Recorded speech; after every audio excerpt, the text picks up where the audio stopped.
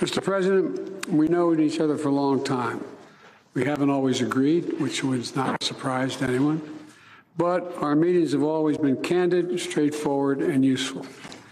I've never doubted what you've told me in terms of your candid nature in which you speak.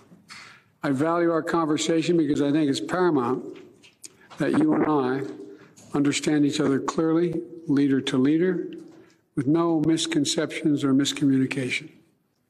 We have to ensure that competition does not veer into conflict. And we also have to manage it responsibly, that competition. That's what the United States wants and what we intend to do. I also believe that's what the world wants for both of us, candid exchange. We also have a responsibility to our people and the world to work together when we see it in our interest to do so. And a critical global challenges we face, from climate change to counter-narcotics to artificial intelligence, demand our joint efforts. So I look forward to beginning this discussion, and I welcome you, and the floor is yours, Mr. President. And again, welcome back.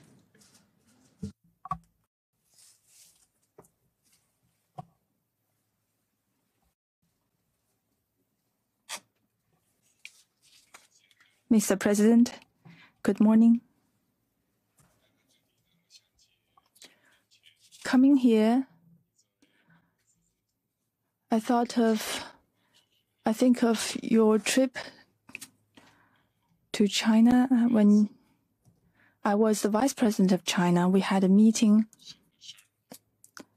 It was 12 years ago. I still remember our interactions very vividly, and it always gives me a lot of thoughts. Last time we met in Bali, you said it was a year and a day ago. A lot has happened since then. The world has emerged from the COVID pandemic, but is still under its tremendous impacts. The global economy is recovering, but its momentum remains sluggish. Industrial and supply chains are still under the threat of interruption, and protectionism is rising. All these are grave problems. The China-US relationship, which is the most important bilateral relationship in the world, should be perceived and envisioned in a broad context of the accelerating global transformations unseen in a century. It should develop in a way that benefits our two peoples and fulfills our responsibility for human progress. China-US relationship has never been smooth sailing over the past 50 years or more, and it always faces problems of one kind or another. Yet it has kept moving forward amid twists and turns. For two large countries like China and the United States, turning their back on each other is not an option. It is unrealistic for one side to remodel the other, and conflict and confrontation has unbearable consequences for both sides. I'm still of the view that major country competition is not the prevailing trend of current times and cannot solve the problems facing China and the United States or the world at large. Planet Earth is big enough for the two countries to succeed, and one country's success is an opportunity for the other. It is an objective fact that China and the United States are different in history, culture, social system, and development path.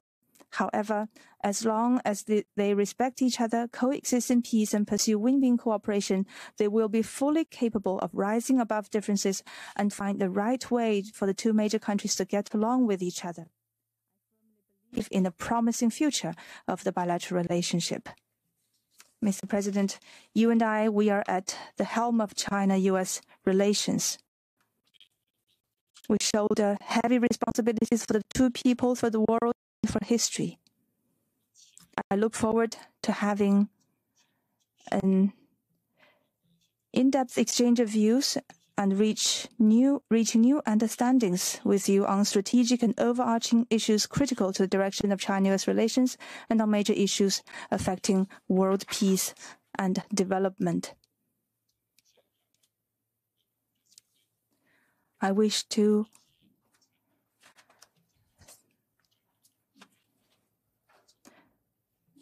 Thank you for your thoughtful arrangements for our meeting today and for our participation at the APEC meeting. Thank you.